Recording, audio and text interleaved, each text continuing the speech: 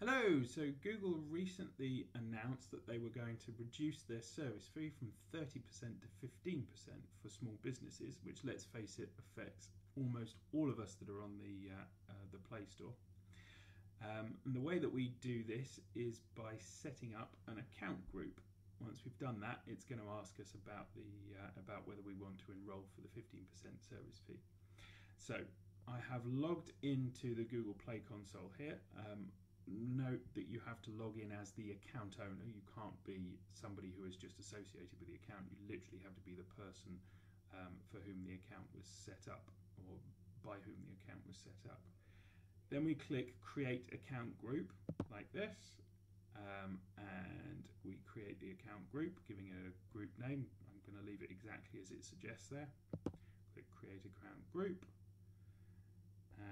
and then at the bottom there pops up a message saying add developer accounts to the account group to let us know you're associated with them. So what Google is trying to do here is find out all of the Google Play accounts that might have sort of similar apps, because what they want to do is bunch all that together and apply that to one single service fee.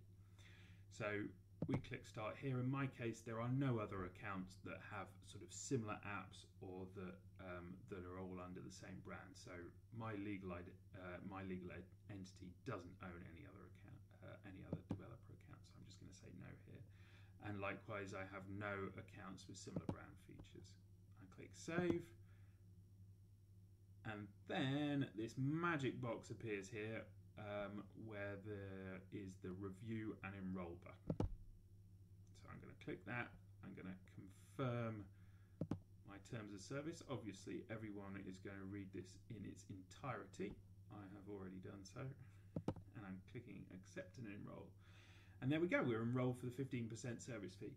So a little bit of information about how that works. So every year you get $1 million, your first $1 million of payments that take place through the App Store are going to incur only a 15% service fee. Obviously, Google normally take 30%. So the first $1 million, it's only 15%. The way that works this year, because we are halfway through the year, so this program starts on July the 1st. That being halfway through the year, you get $500,000 this year, and they will take only 15% service fee for the first $500,000.